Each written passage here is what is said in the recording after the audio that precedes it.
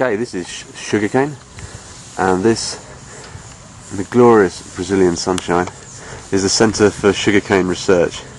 This is a national institution, and they cover everything here from seed breeding to plant growth, establishment, right through to the sugar extraction, and ultimately the development of ethanol.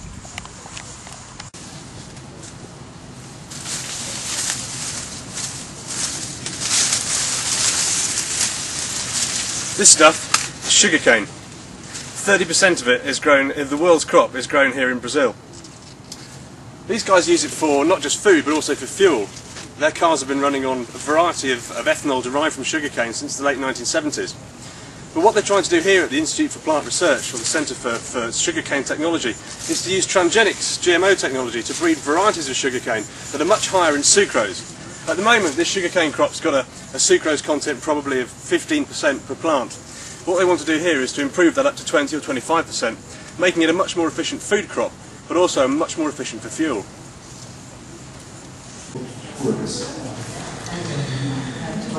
If this alarms you, then maybe it shouldn't. This is in fact all conventional. These are very small sugarcane plantlets being grown in liquid culture because it's more efficient to do that. This is sugarcane in further stages of development. It has to be grown in these secure greenhouses because it's not licensed for cultivation out in the open.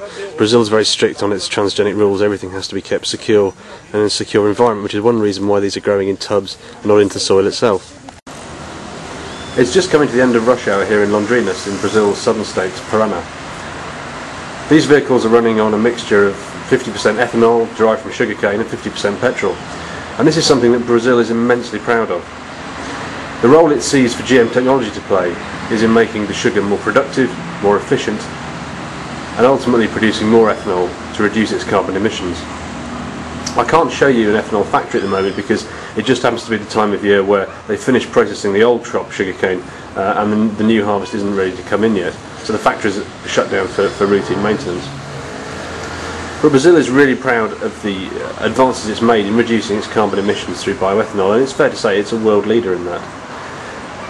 There are some who would say that the area given over to production of sugarcane for ethanol can only lead to more environmental damage, but Brazilians would point out that only 1% of their sugarcane acreage, or sugarcane productive area, goes to make ethanol.